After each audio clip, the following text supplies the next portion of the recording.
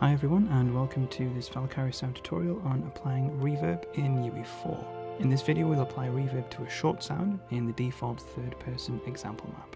I'm going to assume that you haven't yet imported your sound into UE4. In the description below there's a link to download the WAV that I'm going to use in this short video. If we use a shorter sound and add a delay to the sound cue, we'll be able to hear the reverb effect when it's applied to the sound more easily than if we're using a longer sound. So click and drag the sound from your drive into the UE4 content browser.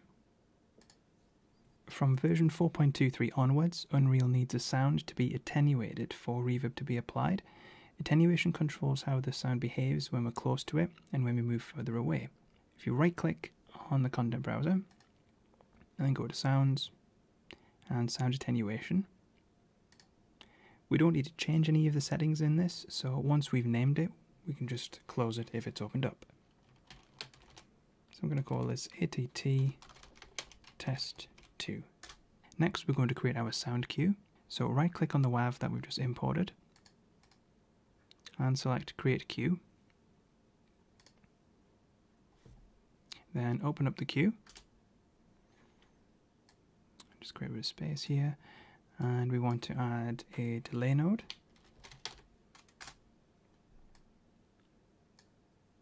And a looping node.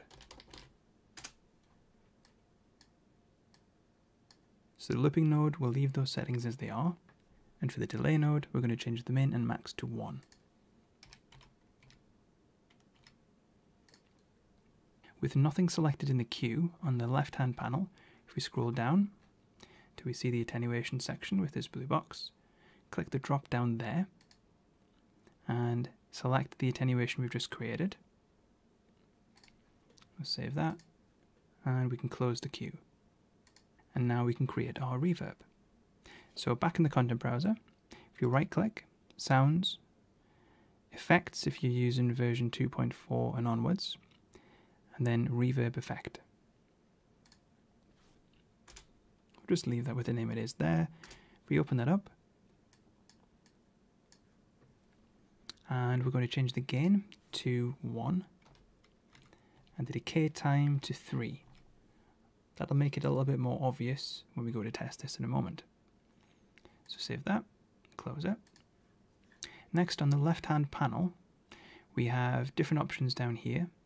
One of those is volumes, and we want to select the audio volume. If you just click and drag that out into the map, and now we need to size this so it fills the space where we want the reverb to be applied. So yeah, that's fine. Scroll back up here, we have a reverb section. Now by default this isn't exposed like this, so you may have to click the settings to expand that. And in this drop down for Reverb Effect, select the reverb that we've just created there. Next we're going to get our sound cue, the one that we've just made, and we're going to click and drag this into the game. Then press launch in play mode. So depending on the version of UE4 you're using, you might not be able to hear the reverb. From version 4.23 onwards, you need to use a console command to get the reverb to work when you're playing in the editor. So staying in play mode, if you hit the tilde key just above the tab key, bring up the console command area there,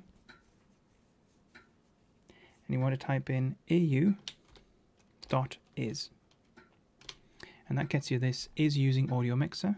Press tab, space, 1, and then enter. The sound will stop.